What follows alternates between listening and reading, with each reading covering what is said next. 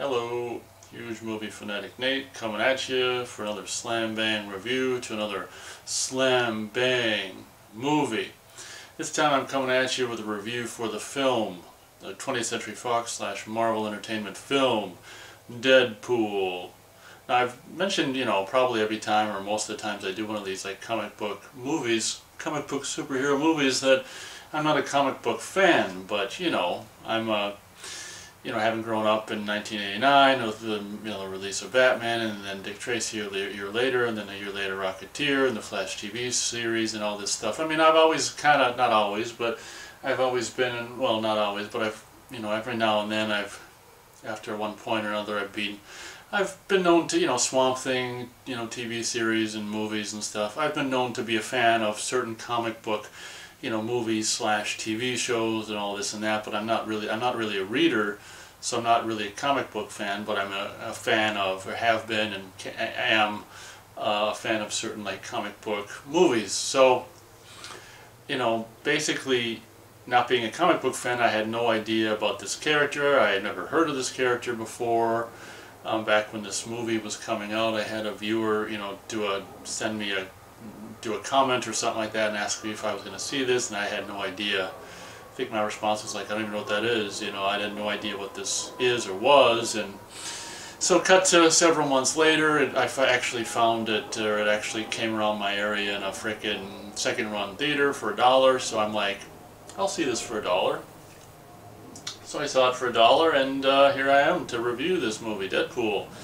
So this is, I'd known a little bit about this, that this was like an R-rated superhero movie, and I guess it, was like a comedy, and, the opening credits was kind of like, that freeze frame of something. The one thing I didn't really like is just like the opening credits in the sense of the credits, like, whatever they said. They didn't, it wasn't normal. They changed it up and be all cutesy face. I should say, before I forget, not that I could, is that I found this movie, while I did, like the sense of humor overall and stuff, I found it almost like sense of humor, like funny overload. I felt like it was just like, for me, it was almost like too much funny, and like sometimes like the opening credits or a prime example of the humor being kind of like, oh yeah, well, it's just like whatever, So the opening credits were a perfect example of the humor, kind of, in my opinion, just being a little like over the, I don't know, just like whatever. Yeah, you're funny, kind of funny. You're funny, but not really funny, kind of funny, and whatever. So, the thing that I did like, what I started to say before I got all bitchy, is what I did like about the opening credits was that freeze frame, and traveling around that freeze frame of the that action scene that takes place a few moments later in the whatever SUV or whatever, and that was cool, and there was probably some song playing, I can't remember. So the actual, camera tracking, traveling all around this freeze frame of this, mid-air, whatever action scene, basically photo, was relatively funny or really cool and kind of funny when you saw he was grabbing his underwear or whatever, and he was getting a wedgie or whatever. I've only seen this movie once, and it was like a week ago, and I've said before that I can't exactly retain every single aspect of a movie, if I've just seen it once. But long story short, I did, with the exception of the trying to be all cutesy face, like credits, I did like the actual non-credit part of the opening credits with that one long shot. I was pretty much flabbergasted when the movie started. It was just like started with this slam bang, what I would regard as really, really pretty awesome, radical, gnarly, action scene, and what I would probably regard as one of the best, probably the, I don't know, I can't remember everything, but I think, from what I remember, I mean, the first scene, like the first action scene on the, whatever it is, freeway bridge or whatever, is really probably my favorite action scene, and of course unfortunately, because of the way the movie is, cut up into pieces and flashbacks and shit, we come back to that same action sequence, I think 2 or maybe 3 times, so it's not complete in one sitting. It's like starts it and then we come back to it and I think finish it on a third time or something like that. But I was like, you know, wow, that's pretty.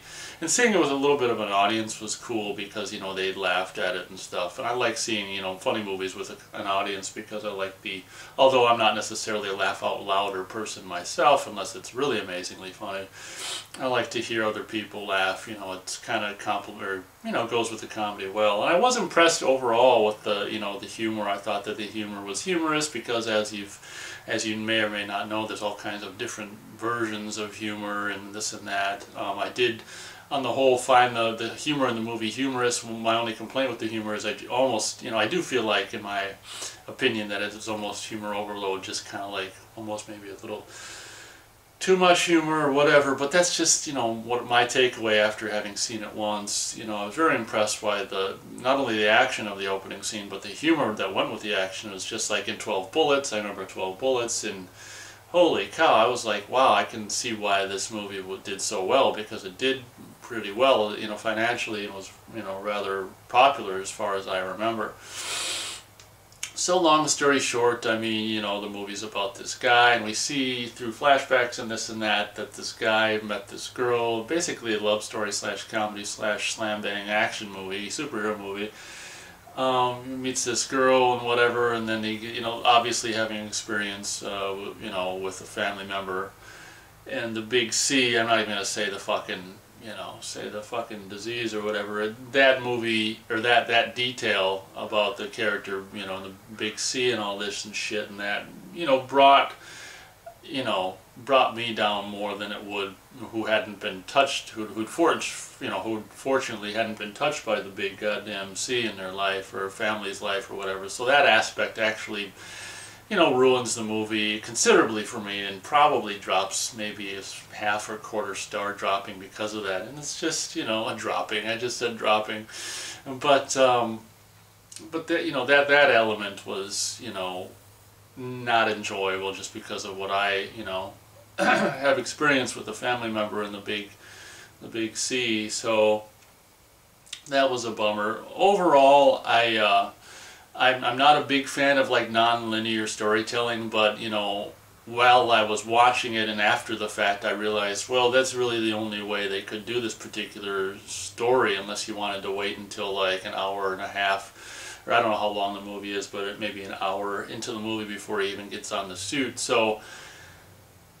you know, I guess, you know, in retrospect, they did the right choice by doing like non-linear and starting with this. Basically, the movie starts in the middle, you know, with that action scene or whatever. But like I say, you know, because of my personality or whatever on a first-time viewing, like very much with Social Network, sometimes that non-linear storytelling kind of just throws me for a loop. I prefer just linear, you know, storytelling. Or if you're gonna change around the shit, like do, you know, Hateful Eight, where it's kind of just, well, I complained about that too. But I prefer linear storytelling. But like I said, I mean, I understand why they went the route they did, because they wouldn't have any action scene until an hour or more into the movie. So you know, whoop-de-doo. This movie's probably going to start a trend of all this kind of, I don't know, there's going to be a lot of copycat shit because of this, you know, more R-rated. I mean, R-rated movies are good because I kind of got sick of this, you know, PG-13 nonsense, but so maybe that, you know, maybe the fact that there'll be more R-rated action and more R-rated superheroes will be a good thing. Not that, I guess, gratuitous violence is really something that I crave at this point in my life, so whatever. But I do feel like, I don't know, maybe there'll be all kinds of copycats trying to do the humor aspect too. I don't know, whatever. But long story short, it was enjoyable. I'm glad I saw it for $1.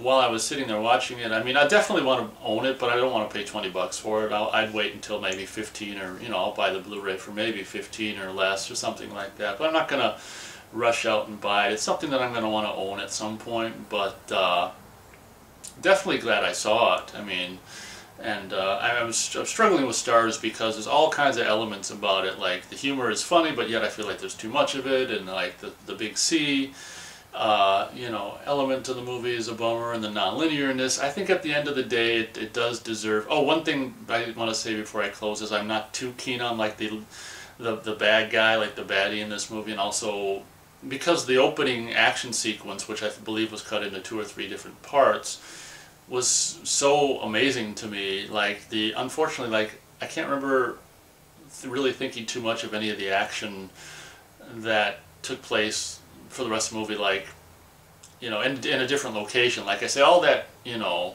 bridge stuff on the highway action scene was great, but what I'm getting at is I really wasn't too keen on like the action scene at the end of the movie and stuff like that. You know, at that big, you know, the meeting of the whatever and the kind of recruiting of the two, you know, X-Men was kind of funny and dumb at the same time. Like, you know, the whole joke about, obviously Fox owns, you know, the X-Men rights and stuff, so obviously the whole joke about there's only these two, you know, insignificant characters in this huge mansion, you know, Xavier home or whatever like that. And they actually referenced like the two guys who played Professor X, which was funny. I mean, there's a lot of funny inside kind of joke stuff. A lot of it undoubtedly went over my head because I'm not a huge, you know, media viewer, and I'm not a comic book fan, and I don't watch all kinds of, you know, I'm sure I don't know, I probably only knew half or less of the inside joke shit, but I'd take that as a compliment, like me not knowing, not being so immersed in 21st century or 20th century, late 20th century media, so that's actually a good thing. But I've struggled with the stars. I think at the end of the day, it is enjoyable enough where I can give it 2 3/4 stars out of 4 stars, because it definitely, one thing I liked about the humor aspect, although I do feel like it was, in my opinion, maybe a little too, you know, humor overload, one thing I do like about that aspect is I do like humor.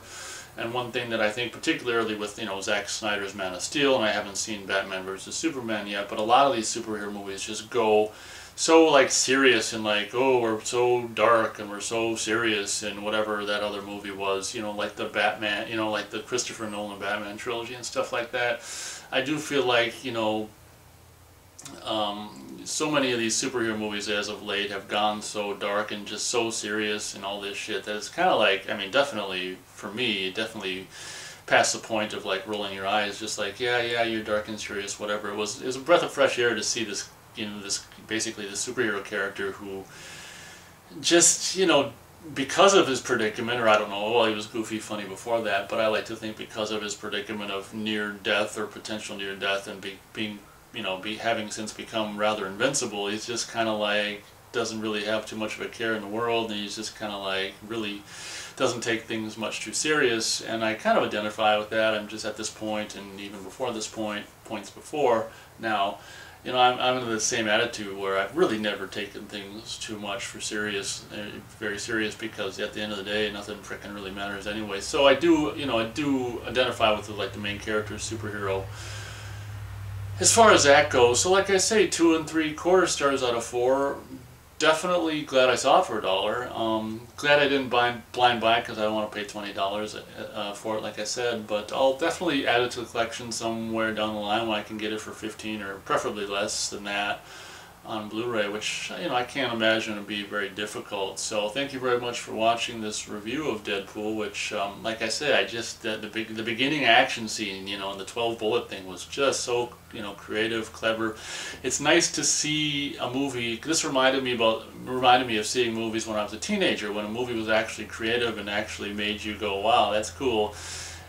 So many superhero movies now, and movies in general, are just like you roll your eyes at, and like just so many details about this movie that obviously I can't remember having only seen it once, like the 12 bullets and stuff like that, and all the cute little, you know, things like getting all the guns and filling up the bag only to forget the, you know, the duffel bag full of guns at the end of the movie. Was just things like that just make you smile and just make you enjoy and like the movie all the more. So I definitely recommend it. You know, a lot of people like it, and in this case, I can understand why. So, more or less for, you know, recommended movie. So thank you very much for watching, and I'll catch you next time.